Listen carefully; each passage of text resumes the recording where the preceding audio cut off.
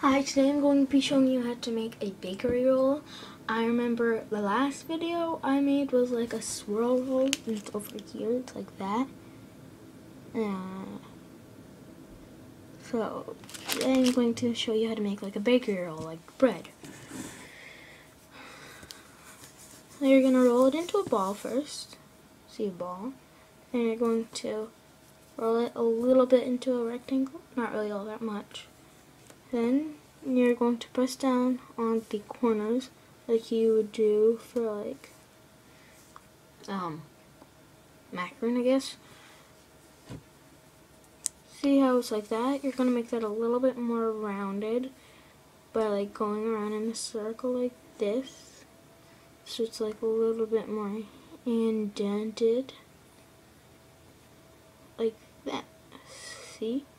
So normally you draw a face over here, which you will do. But first you need to put some texture. Tin foil.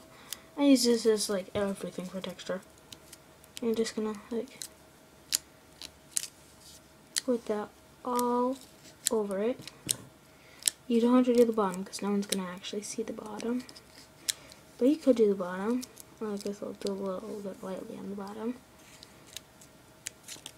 But there you have a roll.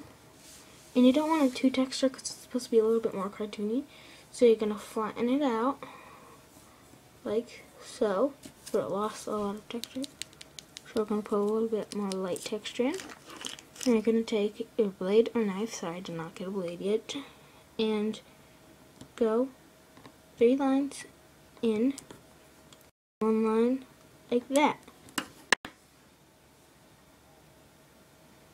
There you have a roll.